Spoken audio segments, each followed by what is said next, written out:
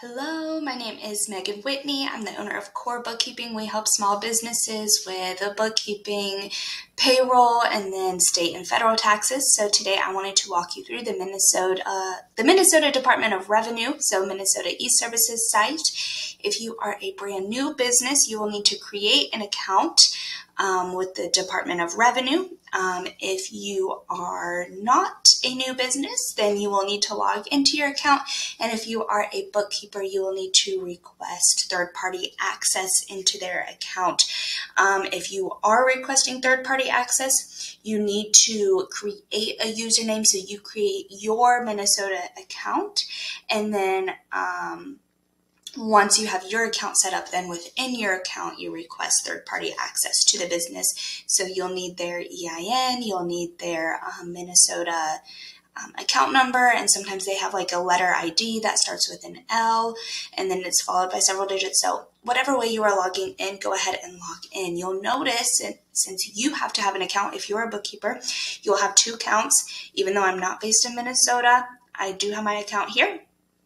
And then you'll have your list of clients that are based in Minnesota that you handle their sales tax or withholding tax. So go ahead, find the client that you are wanting to make the return for and select on their name. For this client, I do withholding tax and sales and use tax.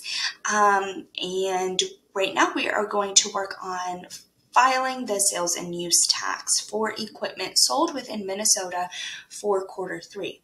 Now, the way his business is set up is that he needs to pay taxes, sales tax yearly for Minnesota, because when they first started, their tax withholding was not high enough to have to pay quarterly or monthly. Since his business has grown, we need to switch to a quarterly filing. So pay attention to this, because it will not send you an alert if you need to pay quarterly, but your account was set up annually. So in 2021, it was set up for annually. We are 3/4 of the way through 2022. At the end of the year, his account will switch to quarterly, but we needed to keep an eye on it throughout the year that, hey, we are owing more than $100 a month in sales tax, so we need to switch to quarterly payments. Sometimes there's an alert, so I know my alert here is that the return is due by October 31st for quarter 3, which covers July, August, and September. So I don't need to file, or I need to make the payment first that covers those dates. Hold on. Okay, I'm so sorry, I misspoke. The alert is not for filing a return. Like I just said, they won't alert us every quarter just because it has switched within the year of if he needs to pay annually or quarterly. The alert was for a notice for you to view the new local sales and use tax. So we need to make a payment. We are not going to file a return because the return is going to be due close to the beginning of next year, which covers through December 31st, 2022. We just need to hop on in here and make a payment. Now, how do you know how much you need to pay? This is going to be based on your county or your town of where the taxes are due in Minnesota. That rate may depend. So if you are a landscaping service and you do some in one county and you go perform services in another county and another county, we need to break all of those up by counties because each one will have a different percentage of sales and use tax due. So you need to have accurate, good bookkeeping. We were able to pull this data from the software they use, which is Jobber, to know how much taxable income was made in each county for them. So they have 2 counties listed at 2 different tax rates. One was 7.125% and one is 6.88%. This is the total income, the total taxable income made in those counties for,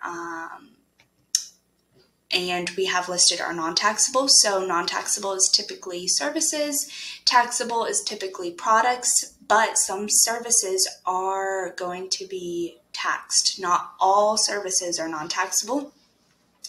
And then they calculate the percentage. So we get this $1,600 $56 based on 7.125% in that county. And then we have this $318 based on 6.88% of this $4,600. And this will give us our total tax due. Again, really, it should be due quarterly. We should have the alerts in the portal. We should have the email updates, and that will start next year when we do need to pay quarterly or monthly. So the total tax he needs to pay is $1974.83. So we are going back into here, and you can fill out the banking information of who your bank is. So I will be right back. Before I leave, will funding for this transaction be transmitted to or received from a financial agency located outside of the territorial jurisdiction of the United States? This is probably going to be pretty rare.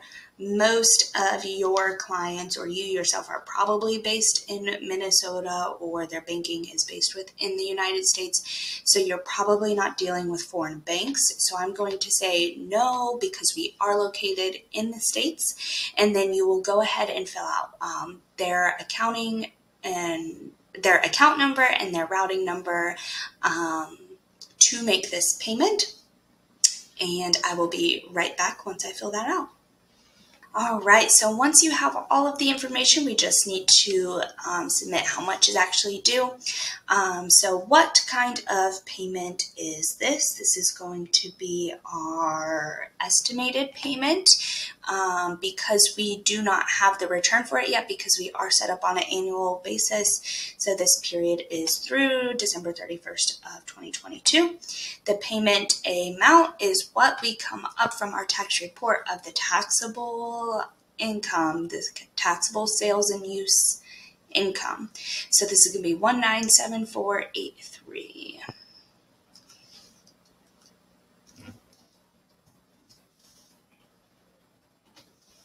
$197483. Always a great idea to triple check.